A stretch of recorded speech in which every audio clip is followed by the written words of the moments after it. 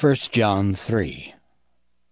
Behold, what manner of love the Father hath bestowed upon us, that we should be called the sons of God.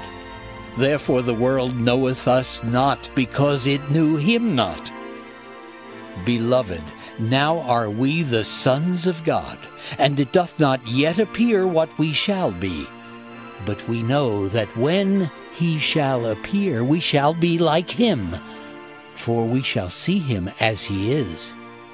And every man that hath this hope in him purifieth himself, even as he is pure. Whosoever committeth sin transgresseth also the law, for sin is the transgression of the law. And ye know that he was manifested to take away our sins, and in him is no sin. Whosoever abideth in him sinneth not. Whosoever sinneth hath not seen him, neither known him. Little children, let no man deceive you. He that doeth righteousness is righteous, even as he is righteous.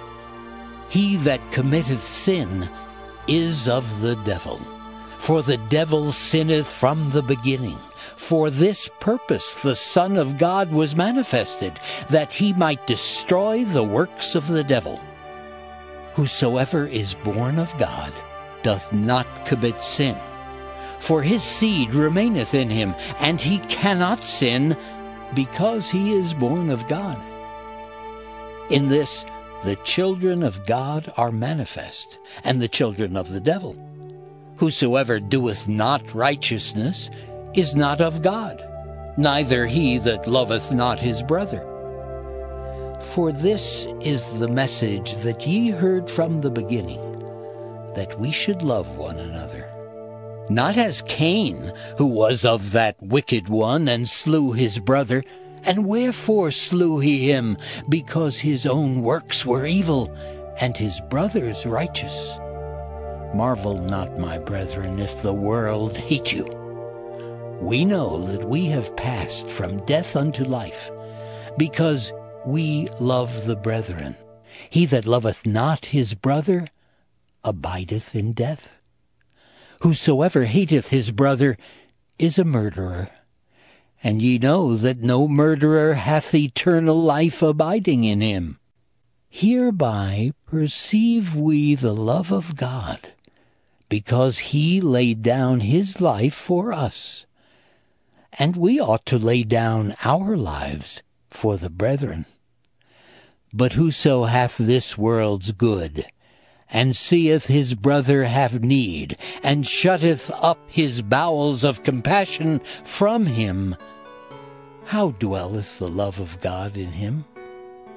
My little children, let us not love in word, neither in tongue, but in deed and in truth. And hereby we know that we are of the truth, and shall assure our hearts before him. For if our heart condemn us, God is greater than our heart, and knoweth all things. Beloved, if our heart condemn us not, then have we confidence toward God. And whatsoever we ask, we receive of him, because we keep his commandments, and do those things that are pleasing in his sight. And this is his commandment, that we should believe on the name of his Son Jesus Christ, and love one another, as he gave us commandment. And he that keepeth his commandments dwelleth in him, and he in him.